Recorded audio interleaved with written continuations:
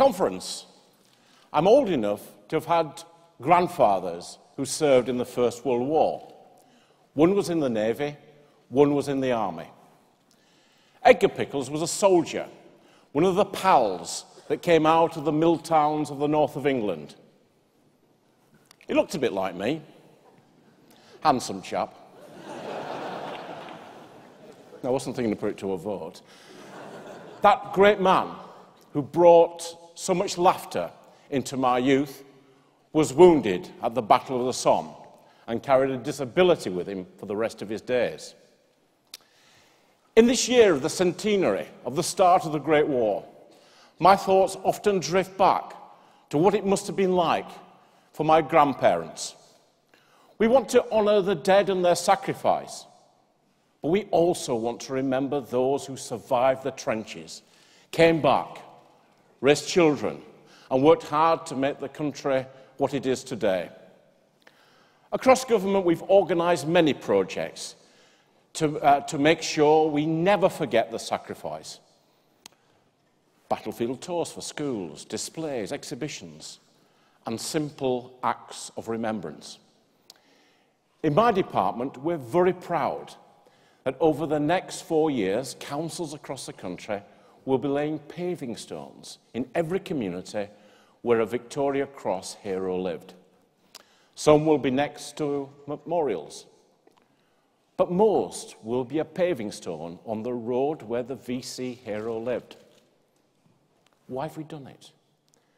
To show in the clearest possible way that out of ordinary streets and ordinary lives come extraordinary people. As Community Secretary, I see every week that it is people of courage that make this country what it is. Whether it's a community leader that speaks out against extremism or sectarian division, or those who refuse to be cowed by anti-Semitism or anti-Muslim hatred. It's those people, alongside our institutions of liberty and rule of law, that make this country what it is.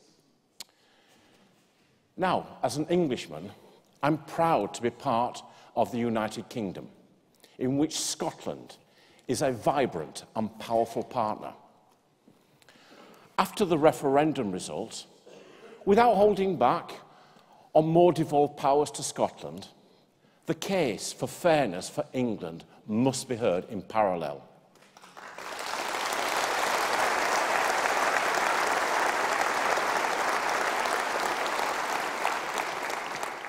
In the mother of parliaments, we can't have platinum card-wielding Scottish MPs who can vote for measures in England, in English constituencies, but not in their own Scottish seats. If I vote for a change in the NHS, or schools, or housing, I have to bear the consequences of my vote. I have to look the electorate of Essex in the eyes and justify my actions. Not so Scottish MPs, who have power without responsibility in England. And we all know that power without responsibility never ends well. So the time has come for change. The time has come for English votes on English laws.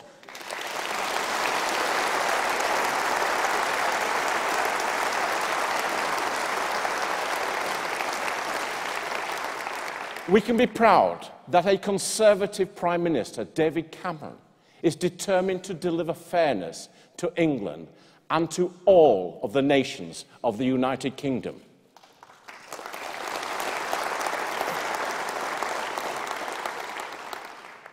Of course, it's not a surprise that Labour just don't get it. After all, it was my department under John Prescott who thought the electorate could be palmed off with regional government. The public saw right through an empty offer and decisively rejected it. Whatever the problem, any solution that involves taxpayers funding more politicians is definitely not the answer.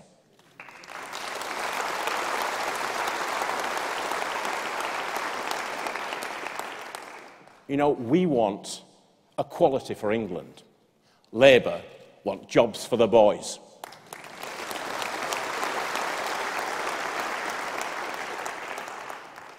In contrast to Labour's top-down control, my purpose in government has been to bring power to the people. Devolution is not about new names for old quangos, but real power to real communities. And that's what we've achieved. Whether it's by freezing the council tax and handing the public the final say on council tax rises, giving power and decisions to people about their neighbourhood plans so local communities can shape the place where they live, enabling councils to share services and management to cut costs, and reducing the size of government. We've carried these through even in my own department, where we've reduced the workforce by 60%.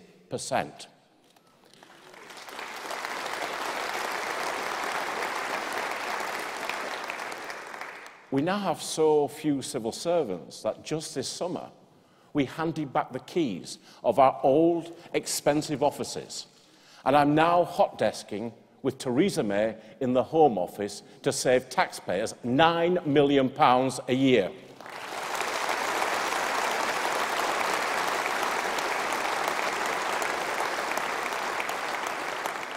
I'm sure she's very happy.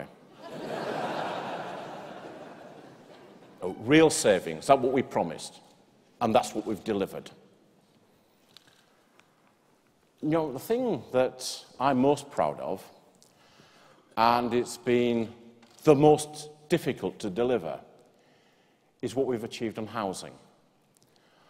All Conservatives understand that what a home means for a family. That's why it was our party who first put ownership within the grasp of working people. We've always believed that aspiration should be rewarded. For 13 years, Labour just didn't think it mattered. They were wrong. The Labour government gave us regional spatial strategies, top-down planning, ticky-tacky boxes with no planning or garages and no room for our kids to play. Under Labour, house building fell to the lowest peacetime levels since the 1920s. It was a disgrace. But it could be worse. We now have Mr. Miliband's 10-year plan.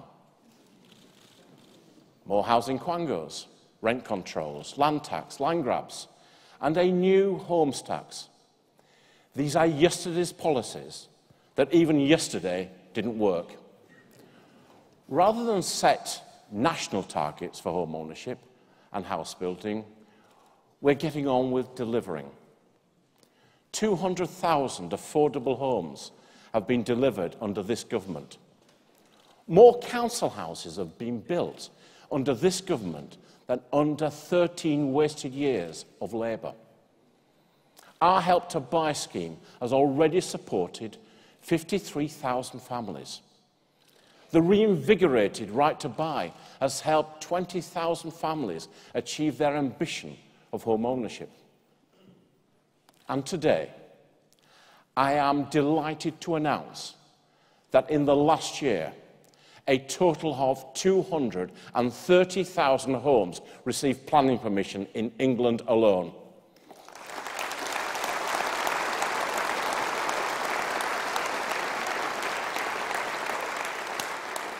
And conference, that's on the top of thousands of redundant buildings which have been converted into new homes. And we're going to do more. You know, our job isn't just to repair the mess that Labour left. Our job is to do better. For all the young people desperate to get on the housing ladder, and for parents desperate to see their children fly the nest, this is our commitment to you. This government is going to help you. For future generations who work hard and want to get on, we make a commitment. We will support you to buy your first home. On Saturday, the Prime Minister announced that Conservatives will support an extra 100,000 first-time buyers get their foot on the housing ladder through a new Help to Buy starter home scheme. We are also introducing a new Rent to Buy scheme to help young people save for a deposit before they buy their home. Real help when you need it. Just as Mrs. Thatcher's government helped people with Right to Buy, so David Cameron is taking forward that spirit of aspiration.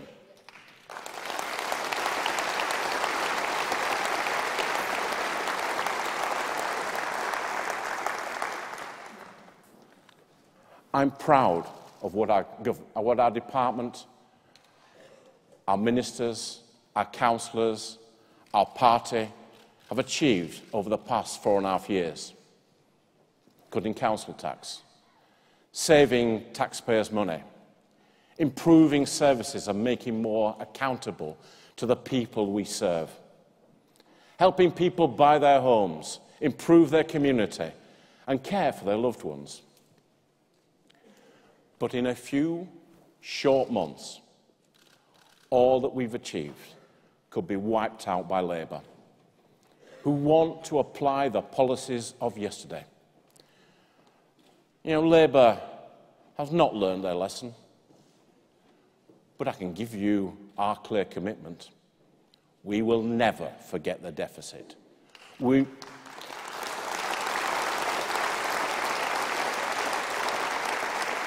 will never forget hard-working people. We will never forget the sacrifices that have been made to overcome Labour's neglect. Conference. Together. We will build a Britain where people can have the security of owning their own home, with access to good services and decent quality of life.